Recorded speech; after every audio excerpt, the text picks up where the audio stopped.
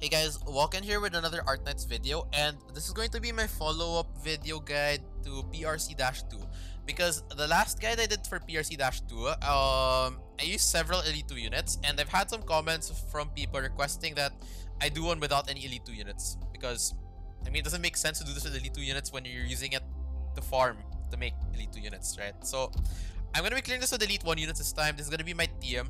Shaw's not even Elite 1, but it doesn't matter. Super important characters, as you can see, they're all Elite 1. These are, like, I'm giving myself so hard here because my main roster are all Elite 2 units right now, and I'm not going to be using any of them. So, important characters for this stage is definitely going to be a low-cost vanguards, such as Plume and Fang. I personally prefer Plume just because she deals more damage. Zima Texas are also super useful. In this stage, I'm going to use both of them, but you don't need to use both of them. I think just one of them is enough. You just need, like, roughly 2 vanguards to generate enough DP early game. I'm also going to have Cruz as my main single target DPS, and Amiya as my arts damage DPS, and Lava for some AoE. Pramanix is here to substitute for a caster because I don't have any more casters left. Like, Amiya, Lava, and my 2 other casters are Elite 2 right now, and I can't use them. And the final slot is Shaw. Shaw is probably the most important unit here. You're gonna be using Shaw to push enemies back because later on in the stage, there are enemies who can walk through your unit. So Shaw's super useful for pushing them away. So I'm gonna go ahead and start the mission, and I'll explain some of the same things I explained in my other video, in case you didn't watch the other one. The most important thing you need to know about the stage, well, the first thing is there are 3 healing tiles on the ground. So when you put the unit on these healing tiles, they get healed over time. Now, you're gonna want to take advantage of these tiles because this is the kind of stage where you're gonna need a lot of damage. And if you use 1 slot for a healer, you only have 8 unit limit. If you use 1 slot for a healer, you're suddenly not going to have enough damage anymore, which can kind of be a problem later on.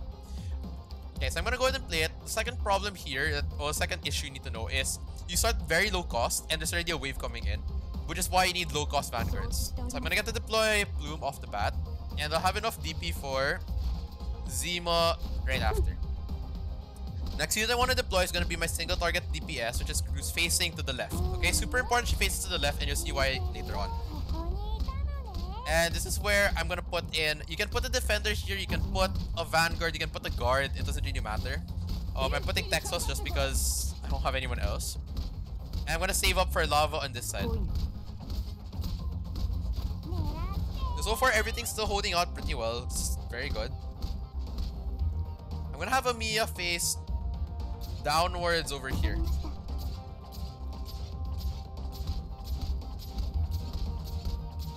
So as you see, a big wave's coming in, but they have a lot of DPS in the middle, so it's fine. And Pramanix, as I said, if this was a single target caster, AoE caster, faces her to the left, okay? Always to the left. Okay, so this is basically the entire stage setup already. You're gonna see this leakage, but it's fine because Cruz is facing the direction of the leak, and she deals with it pretty easily. So this is what it looks like. As you can see, everything that enters this stun on top of Plume pretty much dies. Now there are some leaks, but they're handled easily because Amiya is facing downwards and Cruz is facing to the left, so the leakage is handled with properly. Now these are the guys who go through your units. They have high HP, so and they're gonna go through your unit. They can't be blocked. I'm gonna speed it up now. As you can see, they're gonna get damaged, and Shaw's gonna push them back, and that's how they die. Now I will change this out for my defender because I need someone to hold more units here while damage is done. As you can see, there's another wave. I'm gonna start using my abilities here.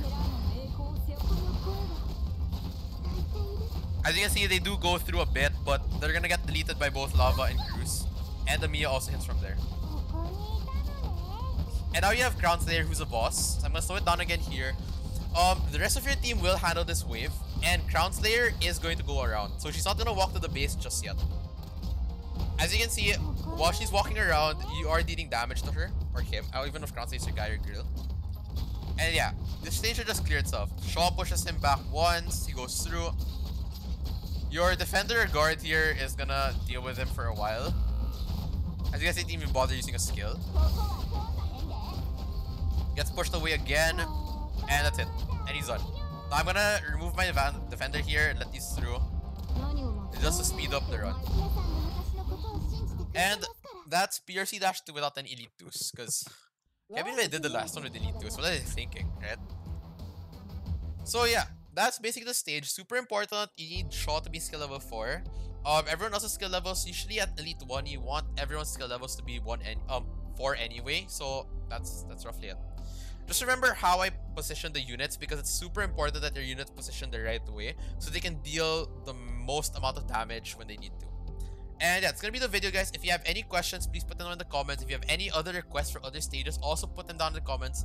And if you enjoyed this video, don't forget to hit the like and subscribe button and the notification bell so you guys know when I upload new videos. I will be uploading a lot more ARKNIGHTS content soon, and I hope you guys look forward to that. So again, if you guys have any questions, put them in the comments down below. If I'm talking too fast because I'm excited or whatever, also put that in the comments. I will try to make myself more understandable in the English language.